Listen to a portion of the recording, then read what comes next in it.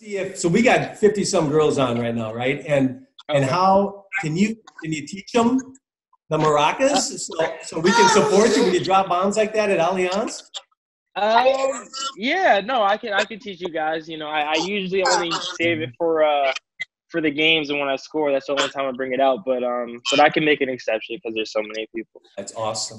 So we can try that. it. Okay. All right. So it's a little bit different because I'm inside. I don't really practice it very often. It's just in the moment. But yeah, I mean, it's not that common that you have maracas.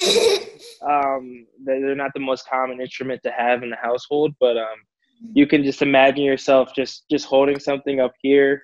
I like to, like my friend from the national team, he plays for Chicago Fire, and he likes to imagine holding two little flags in your hands like this. And then basically you just shake them, you go side to side like this.